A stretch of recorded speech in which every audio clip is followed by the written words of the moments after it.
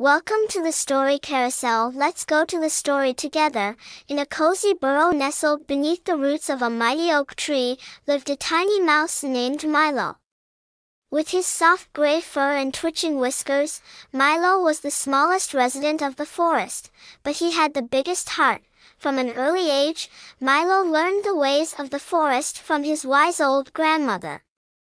She taught him to be resourceful, nimble, and always wary of the forest's many dangers. Each day, Milo scurried through the forest in search of food and adventure.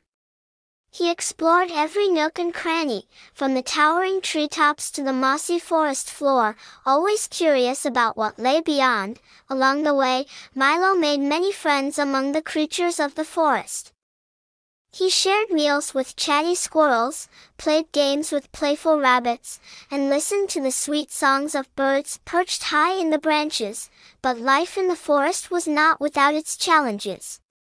Milo had to be constantly on the lookout for hungry predators like owls and foxes, and he had to navigate treacherous terrain such as rushing rivers and tangled thickets. Despite the dangers, Milo's spirit remained undaunted.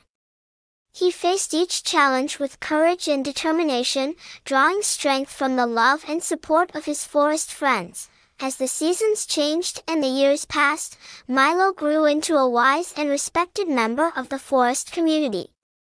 He shared his knowledge with the younger animals, teaching them the importance of kindness, perseverance, and cooperation. And though Milo's life may have been small in stature, it was filled with boundless joy, adventure, and love. For in the heart of the forest, even the smallest of creatures could lead the most extraordinary of lives. If you want to listen to stories like this, don't forget to like the video and subscribe.